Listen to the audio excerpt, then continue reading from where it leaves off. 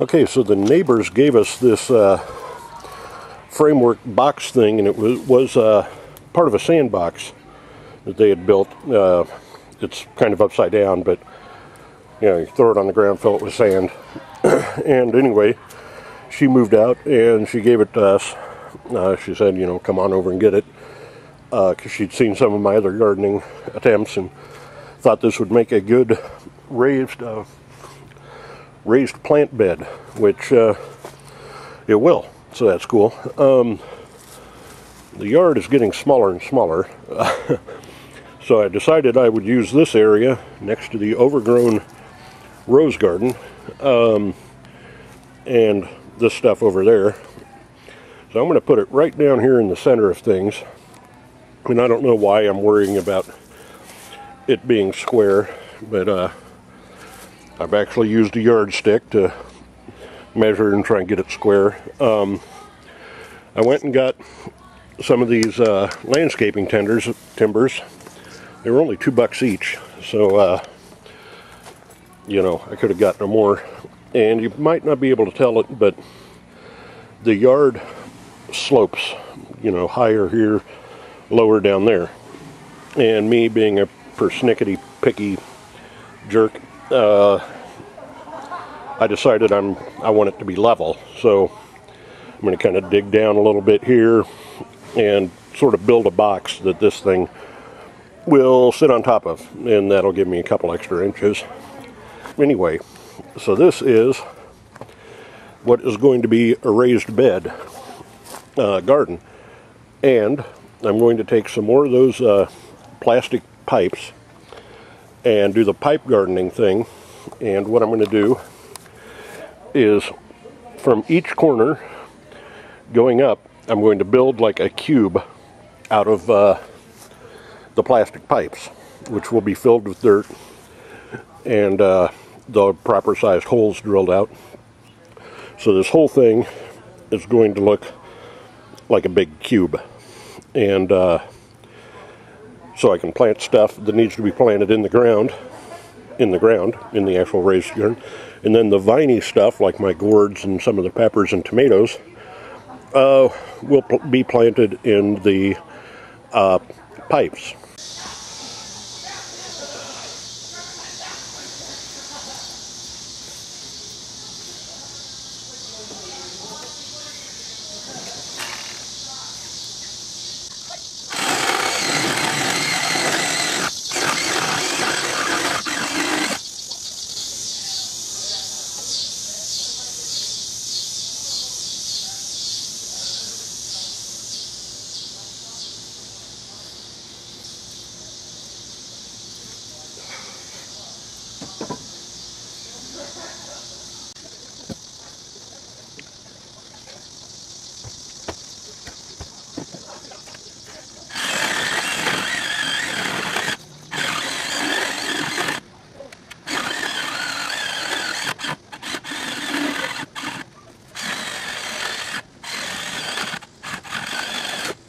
Okay, roughly 4x4. You got the Ryobi reciprocal saw, the 18-volt one, and you can see that after 2 cuts, this battery was already starting to fade. So, seen me cut the 2 inside end pieces, and there's my supervisor going in to supervise the work and lay down on the job, just like a city employee. So anyway, measure twice, cut once. So those pieces go on the inside. Let's see if I can get the camera over there. They go on the inside like this, and the other ones are going to be 8 inches longer, 4 inches longer on a side. You can see my mark. So those will be on the outside, and in theory this will form a square, and so will the cat. That's Oswald.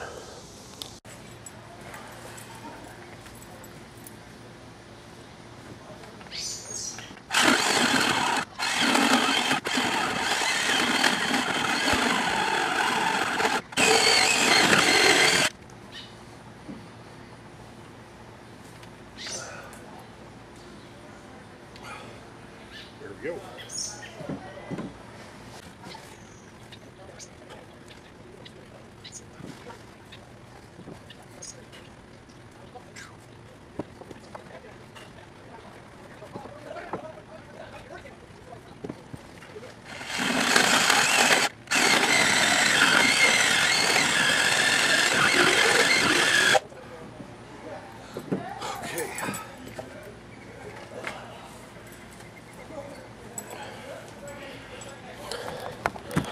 Alright, so I got the 4 basic pieces for the underlayment, and I don't know what I was thinking, because I want to go too high on these, so I might have to go get some more, except I am going to dig down further on one side than on the tether, so let's see how that works out. And Oswald, of course, has moved his position. Nice focus there. Okay, let's see if the settings, okay, I had this set for booby trap, and now the autofocus, and we can bring Kitty into better, you can't really see it, but hiding back there is part of the cat cemetery. There's the lion. That's where General Patton is buried. General Patton was one of our other cats. So anyway, I've got the basic foundation, and I got 4 of those that I'll find something to do with, and the cat. And I got this roughly staked out because I think when you're building things you have to drive stakes into the ground. I don't know why, but you do. So let me get on this.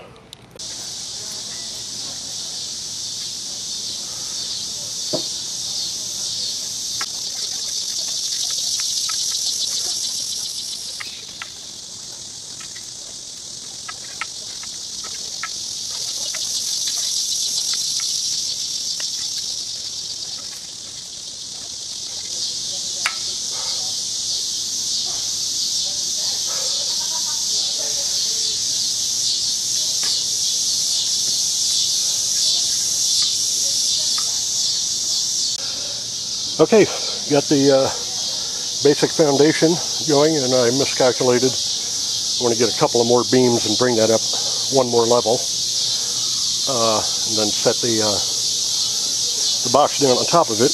But that's the box that's going to go on top of that. But let me give you, let's move this magically and see if I can use the power of my mind to move that. And there it is,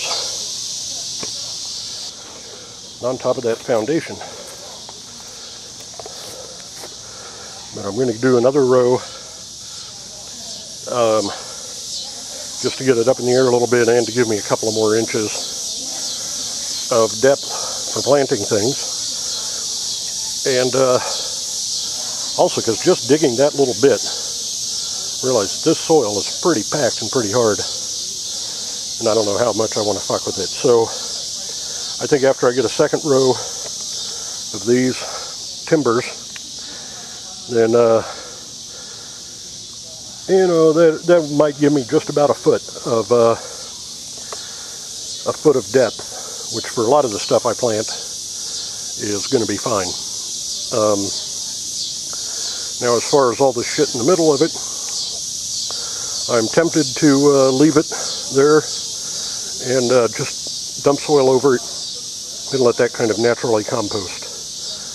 But I got to do some research on that. As you can see, we're kind of running out of daylight here.